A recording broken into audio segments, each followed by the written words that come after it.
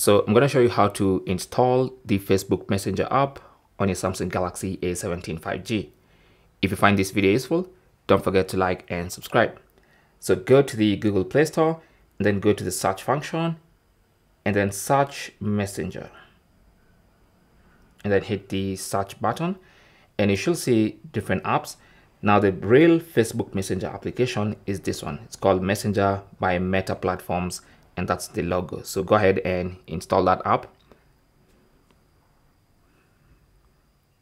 So it's going to take a couple of moments to install, of course, depending on the speed of your internet.